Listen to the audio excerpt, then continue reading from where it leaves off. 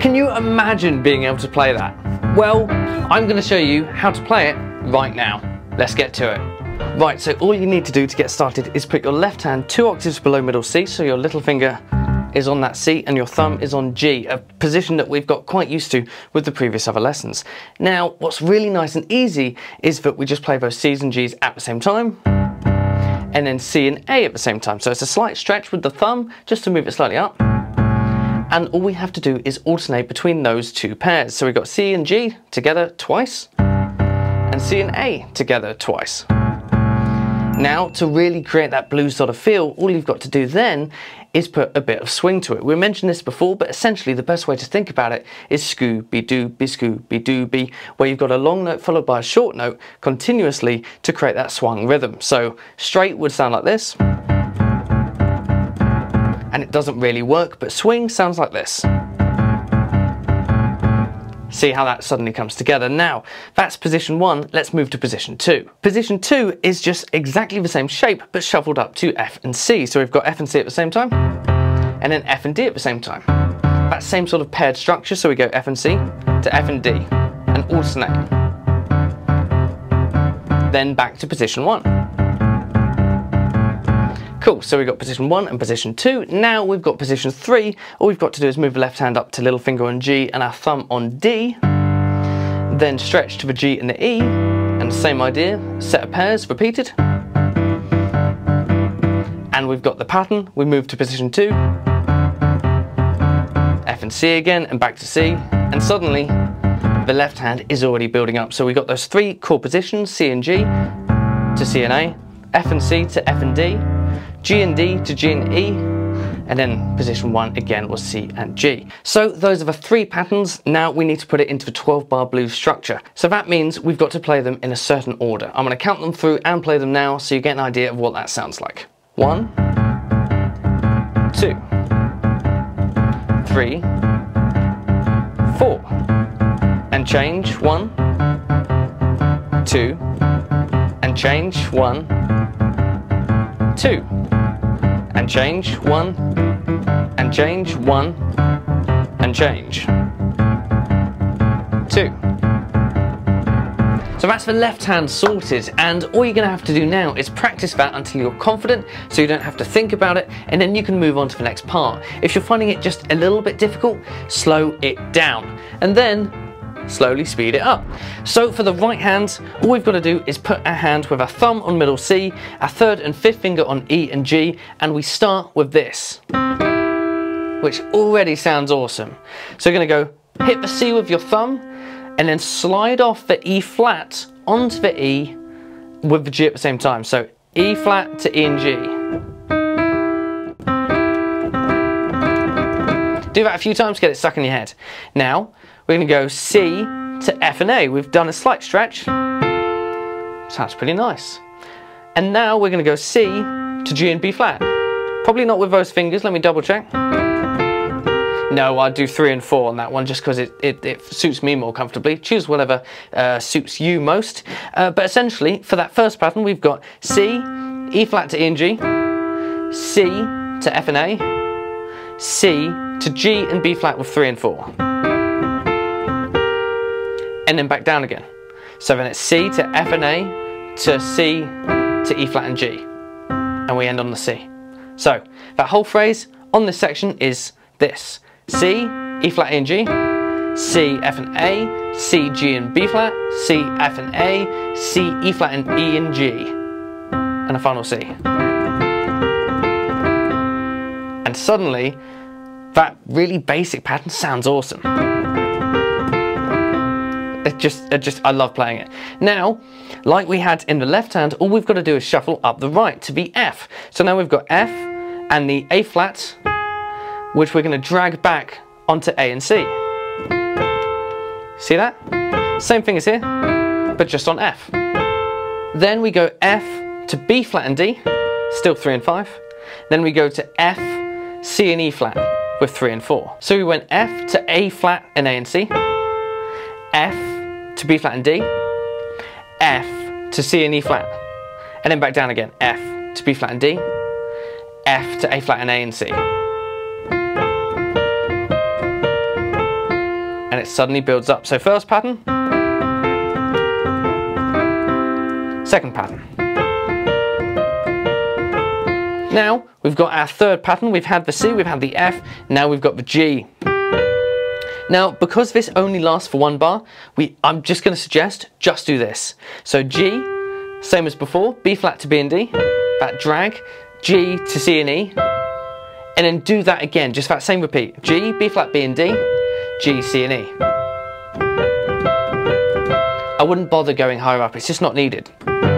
How does it go? See how you don't need to go any further, because it's only one bar. And then when you're coming back down, you want just one bar of the F as well. So there's a slight variation to this. Instead of going, we're just going to repeat the first two little parts. And that technically should be easier. And then we're back to C again. Let's go through the right hand just on its own to give ourselves a bit of context. So remember, it's for 12 bar blues. We went through this in the left. So in the right hand, it's going to be exactly the same pattern, exactly the same jumps, but with slightly different fingers. So we've got 4 bars to cover this part. That covers 2 just by itself. So we play it again. Maybe we're out of a C and it sounds kind of good. So that's already our 4 bars sorted. Now, to get our next 2 bars, starting on F, we play this. Just play that once, and that's your 2 bars, because your left hand's going quite a bit quicker. Now, but go back to part 1, where we only needed 2 bars. Then we've got the last little ending bit where I said we don't need to go too extreme with the G. Just do that repeating backwards and forwards. Same with the F. Now, all you need to do is get back to C and finish it off with the full up and down. Hopefully that all makes sense. So now you've got the right hand sorted as well. Same thing as the left. If you can't play it fast or play it anywhere near what I'm doing, that's fine. Slow it down and then bring it up to speed once your fingers are really confident where they're going on the piano. And then we can move on to step 3, putting those hands together. Okay, so both hands together means that we've really got to make sure we've got hands separately sorted out. And if you've got that, then let's bring it together really slowly. So the most important thing here is to recognize that the thumb in the right hand plays the first note. It's the upbeat, which gives you that really syncopated and funky rhythm. So we play the C with our thumb, and then we join in with the left hand. And the really nice thing is, because this is swung quavers, we don't need to get into quavers now, but basically they're all the same sort of rhythm. The right hand and the left hand play simultaneously once that first note has been played. So it should sound like this, and I'll play it really slowly.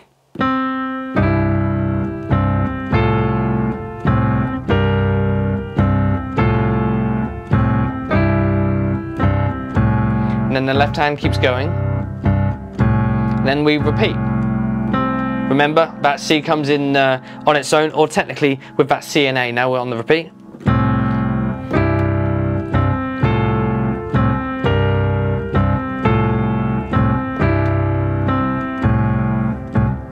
Make sense? They're all tying together. But what's going to end up happening is your left and your right hand, they're going to get a little bit confused, because the left is going up and down instantly. Meanwhile, the right hand's going up 3 and down.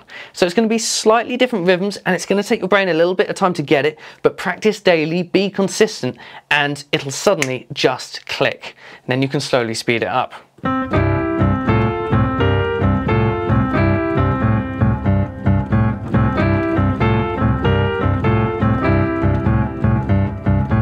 So that's part 1, of course. Now we move both hands up to the F.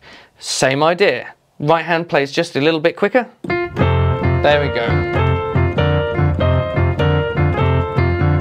Did you notice I didn't actually do the right pattern here, but it still worked? Highly recommend just experimenting yourself. You can still do, of course, the all the way up and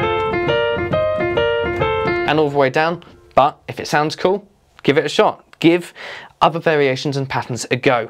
But enough of that, we've had the F, we go back to C.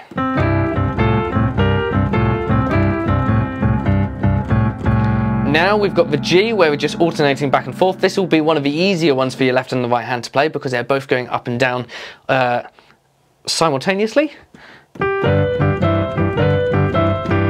See, there's sort of a pattern, a symmetry to that. Then we have the F, same symmetry, and then back to position 1 to finish it. And all together, it should sound like this.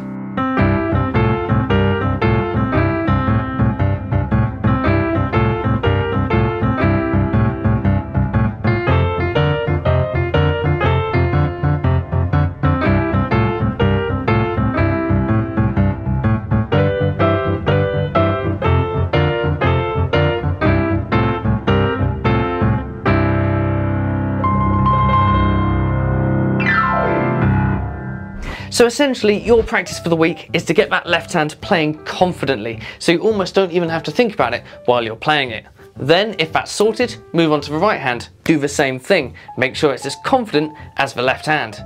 Now, bring them both together, start it slow and slowly speed it up. And in about a week, 5 or 10 minutes of practice a day, you'll have it sorted in no time. So thank you very much for watching. If you liked the video, don't forget to hit the like button. If you want to see more of this sort of content, make sure you're subscribed. And if you want to be notified every single time a lesson appears, Saturday 10 AM, then hit that notification bell and I'll see you next time.